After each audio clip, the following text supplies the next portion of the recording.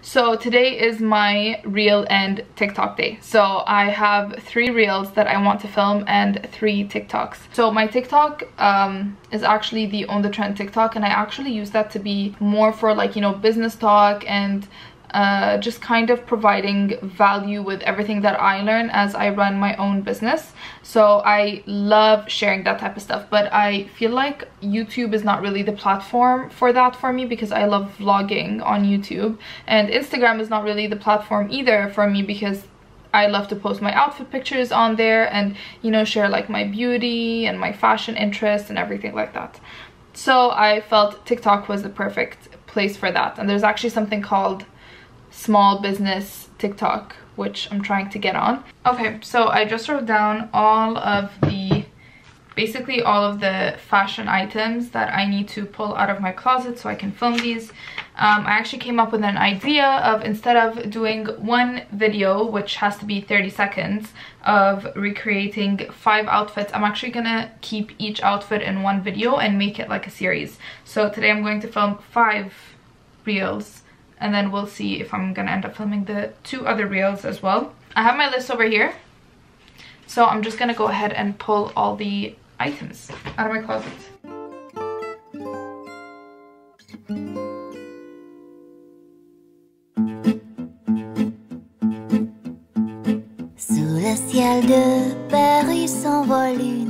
I'm pretty sure just all of my white pieces need steaming, and my jeans need like ironing, honestly.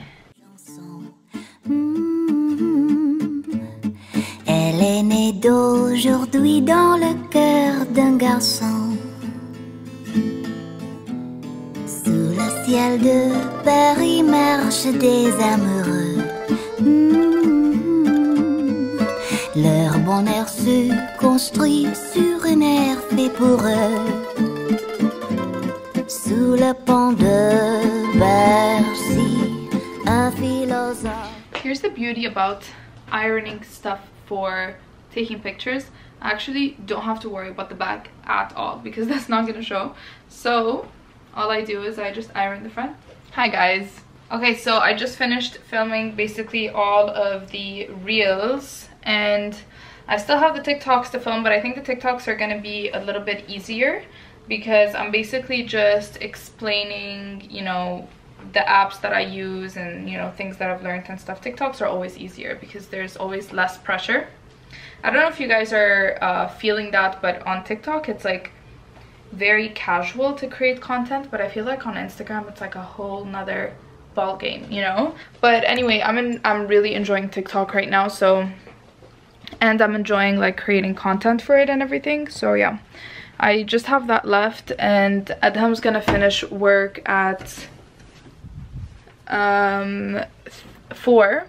He's gonna finish work at 4, and he likes to come home and find food. I try to make like I try to, let's see, create the most content that I can with what I have and during my day and stuff. So it's getting pretty dark right now, and I'm not sure why. It's only 3 o'clock, so I think it's gonna start raining or something. Now that basically everything is put away. Wow, it's getting very dark. I need to turn on some lights. Hold on. I also need to drink water. I haven't been drinking enough water, so I need to drink more. Also, I got a new phone. I'm so excited. So the phone that I had before was the iPhone 10 Pro. So it was the smaller one, the smaller size, and this is the 12 Pro Max, so it's way bigger. Like, I feel like I'm holding an iPad. It's crazy, but I love it. I love the size, and especially because I'm like creating content and constantly taking pictures on my phone all day. So this is amazing because I just feel like I have a way bigger screen. It's just so much better. So I love it, and it's double the storage, the memory that I had. So I have around, let me know if you guys are experiencing the same thing, but on my photos album I have 43,000 pictures. 43,000 pictures. That's insane. I 100% ran out of data in my old phone, so my pictures were being stored on my iCloud, but now we are all Gucci, baby. I just took these pictures for my accessories. I'm loving like the dark theme and I don't want it to end. Like I love the dark theme. I think I'm gonna post them on my stories. I always have to post stories on the trend because if I don't post stories then we don't get sales. So it's like my efforts like directly affect our sales, so I always have to post stories. And I'm trying not to post so much like of me. I also want to post more people, so I'm gonna plan some shoots with some of my friends so that we can take pictures of them wearing the sunglasses. Well, pictures of them wearing the sunglasses and pictures of them wearing the accessories as well, so that it's not just constantly me on the Instagram, it's also other people. De musiciens, quelques badauds prient les gens par milliers. Sous le ciel de Paris, jusqu'au soir vont chanter l'hymne d'un peuple épris de sa vieille cité. Près de Notre-Dame, parfois couvre un drame. Oui, mais à Paname, tout peut s'arranger. Quelques rayons du ciel d'été, l'accordéon d'un marinier, l'espoir fleurit au ciel de Paris. Sous le ciel de Paris coule un fleuve joyeux. Il endort dans la nuit les clochards et les gueux. Sous le ciel de Paris, les oiseaux du bon Dieu viennent du monde entier pour bavarder entre eux. Et le ciel de Paris a son secret. Hi guys, okay, so it's the next morning and before I end this video I wanted to talk to you guys a little bit about kind of like my nail journey. I'm actually just about to do my nails right now. So usually when I do my nails I just have my cotton pads and I have this, my nail polish remover, which I'm gonna talk a little bit more about this later on. And then this is the nail polish that I always use. So it's the Essie 05, it's called Shears to You. Okay, so I wanted to talk to you a little bit about kind of like my nail journey while I do my nails. It's been quite a journey, honestly, to say the least, and I felt like I should share this because I feel like a lot of girls are probably going through the same thing. So I started doing my nails when I was pretty young. I would say I started when I was like around 16, something like that. So yeah, I started doing my nails when I was around 16 or 17 and I started with acrylic nails. And after a few years, I started to develop kind of like an allergy towards acrylic nails. And I'm gonna try to find all the pictures that I can possibly find and insert them while I'm talking about this so that you know what I'm talking about. So my allergy was basically my nail bed would get super itchy, like all over here, super itchy, and then kind of like small bubbles would start to form, and then the bubbles would turn into my skin peeling. And then at some point my nails started to really hurt me.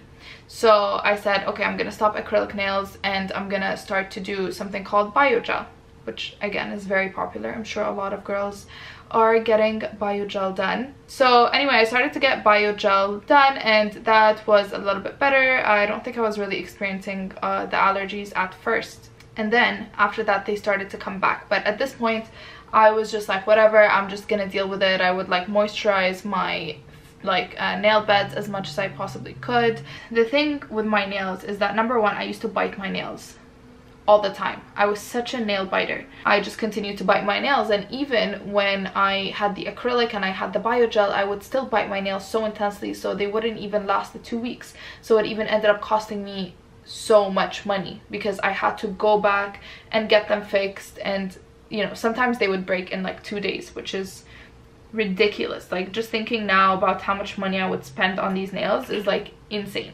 So when I had my wedding coming up, I said, okay, I'm going to get my nails done in Egypt, and whatever, I'm just gonna find anyone to do like this biogel stuff, and even if I get the allergic reaction, I'll just deal with it just so I can have nice nails for my wedding, and then after that I'll take them off. And I dealt with it. I dealt with it until, you know, after the wedding and everything. And then once she came to take them off after my wedding, because I said, okay, I need to take these off, I can't deal with it anymore. My fingernails were, my nail beds, sorry, were seriously so inflamed. Like, they were so red, and it's just like sometimes I just couldn't even like sleep properly because it was so itchy and very irritating. Like, just having that, if any of you guys have experienced that reaction before, it's insane how irritating it is. It's like you can't concentrate on anything else other than your nail beds itching. It's crazy. I just finished taking off my nail polish, so I'm just gonna file my nails briefly. I like to do them in like a kind of like a bit of a round shape, so kind of like circle but roundish. I'm not sure if that makes any sense. I came to take off my biogel nails with the same lady, and when she was taking them off, I truly couldn't handle the pain. Like, you know when they do with that filing thing that turns, like that electric filing thing, my nail beds were so thin that I couldn't handle the heat. I at that point stopped getting them done, and then we came back here in Canada and everything was in lockdown, so even if I wanted to get my nails done, I didn't have that option. So I decided, okay, I'm really going to make it a point now for me to stop biting my nails, because I can't get them done and I don't want them to look like, you know, like they did. I'm gonna try to find a picture and insert it. I didn't want them to look like that, so I was gonna make it a point to stop biting my nails. Okay, so this is it. So the brand is called Vitry. I got this from a Shoppers Drug Mart.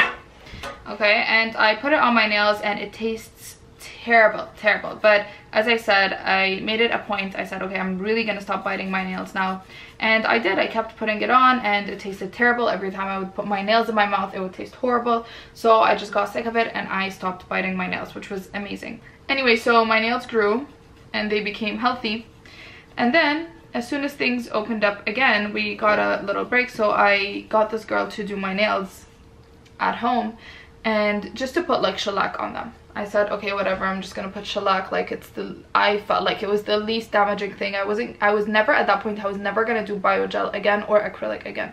I'm still never going to do that again, because how damaged my nails got is insane. I think it's 100% not worth it. So I got this girl to come and do my nails, and I did the shellac, and instantly the morning after, now keep in mind this allergic reaction doesn't come at the point when you come in contact with, you know, the nail polish. It actually comes the day after, the morning after. So unfortunately, the morning after, I woke up and my nail beds were super inflamed. I had just like the worst reaction, and again, super itchy. I couldn't take my mind off of it. It was very irritating, so I took my shellac off. And ever since then, I've just been doing regular nail polish, and honestly I'm pretty happy with it, because it's very relaxing for me to just do it at home. I think it's such a like nice pampering process and time for you to take for yourself. So yeah, that's my nail story. Now my nails are great, they are healthy. As I said, my nails were super thin, like they were like paper thin, honestly. And ever since I started actually painting my nails and using this, they've been very strong and they don't break easily. So this is it. And I think also my nail polish itself is supposed to be, yeah, it's a strengthening nail polish. So it says strength and color. So honestly, just get anything and everything that says strength on it. That's what I get, because I feel like I could use all the help. So anyway, I'm just gonna continue to do my nails right now. I'm gonna insert a picture of what it looks like at the end. Thank you guys so much for watching. I really appreciate it, and if you like this video, or if this is not your first video from me that you watch, then please hit that subscribe button, and I will see you guys later. Bye. Viennent du monde entier pour bavarder entre eux. Et le ciel de Paris a son secret pour lui depuis 20 siècles.